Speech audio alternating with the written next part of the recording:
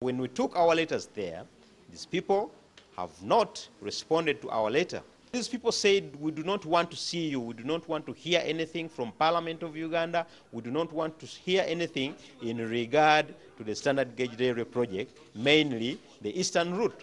So if they could respond that way, that means probably they're hiding something from the committee. So we shall call them here.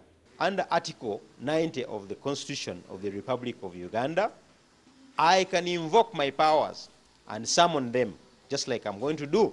I am going to summon them on a particular date. They should appear here and tell us. If they are no longer interested in the project, it's okay, but we have to know the circumstances that led to the termination of their MOU and so many other issues. Was there influence peddling or not? Was there a fault on our government officials or not?